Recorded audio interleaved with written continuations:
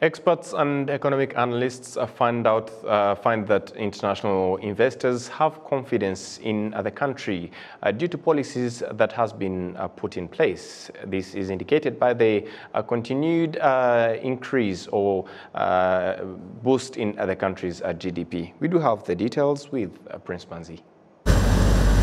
Rwanda is said to have a proper monitoring of the economic sector compared to other countries where loan granting is inaccessible, as explained by Francois Kanimba, the Commissioner of the Economic Community of Central African States. Ariko muri rusange urebye uburyo u Rwanda rugerageza kwinjira But in general, you may take a look on how Rwanda tries entering on international markets through diplomacy. Here, the head of state plays a big role. He is a dignitary leader and visionary, and this results into economic treaties based on the relations. Various initiatives pledged to have their headquarters in Rwanda, including Timbuktu, a Pan-African hub for startup growth.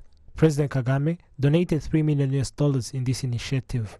Tech in service delivery is projected to be a pillar in supporting the private sector to collaborate with foreign investors, as explained by Aimable Kimenyi, the Vice President of the Private Sector Federation. What is obvious is that with our area, there is where we cannot be competitive on the wished extent in agriculture and logistics because we are landlocked. Then we remain with services. These tech industries and financing, they will definitely support us. We are grateful for President of the Republic for allocating $3 million in such initiative. This demonstrates the government's will. It is possible to transform the country with technology, but we have to work hard.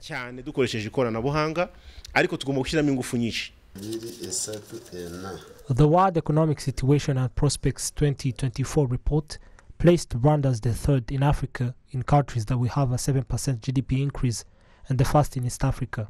This is as the global economic growth is on 2.4%. Straton Habyarimana, an economic expert, demonstrates that this is based on the hope rooting from the achieved.